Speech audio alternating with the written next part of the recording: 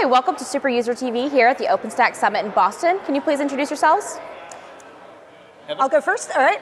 I am Heather Kirksey. I head up the OPNFV project within the Linux Foundation.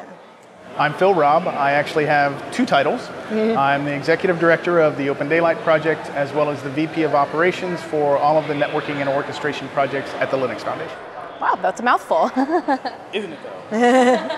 So today we're here to talk about the Cross-Linux Foundation end-to-end full networking stack. So Heather, can you talk about OPNFV's role in bringing those projects together? Yeah, so when OPNFV got started, one of the ideas was a lot of the pieces were out there already, but getting them to work together and tested in an end-to-end fashion was not something that was happening. So we really focus on systems integration, building up the full stack from kind of hardware all the way up into connecting in with analytics and network automation.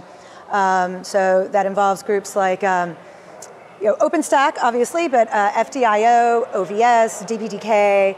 I'm probably forgetting some, but what we do is we sort of connect in with the CI/CD systems. We build them, we deploy on different architecture, and then we do automated testing and send the results back to those groups. Awesome, and Phil, can you address how other Linux Foundation projects fit into that? Sure. When OPNFV first started, there were serious gaps that existed within the NFV architecture to actually fulfill the goals of NFV. And since then, several projects have been started to actually address those issues. And as those have occurred, many of them have come to the Linux Foundation. And so we continue to build out this stack into logical components. And of course, when an open source project begins at the start, they're kind of focused on their own thing, just bringing the technology together. But now that everything is a little bit more mature, all of these projects are starting to find their interconnection and where they actually want to fit together.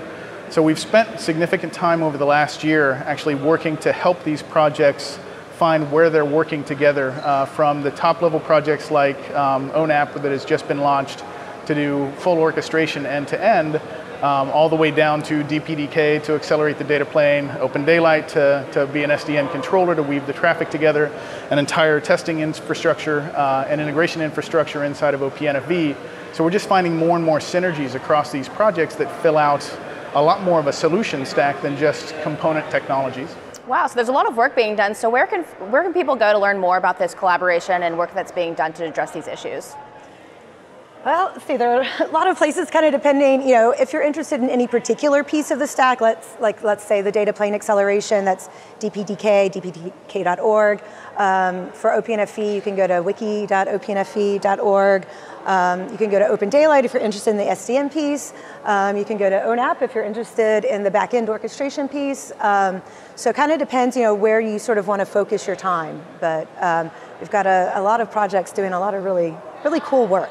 But that's actually a good point, because obviously going to all of those places is more difficult. Yeah. So one of the things we're working on at the Linux Foundation is actually combining some of those assets, making it easier to traverse that stack, even down to the point of how we actually organize our events in the future, trying to bring more projects together so that we have a more critical mass across these projects, because there are so many developers that are working on more than one project. Certainly OPNFV has a lot of good workers, but they mostly also work upstream to the projects that then tie into OPNFV as an example. Also less travel. Also, we hope. Awesome, well thank you for taking the time to chat with us today, and I look forward to learning more about this. All right, cool, thank you. Thanks very much.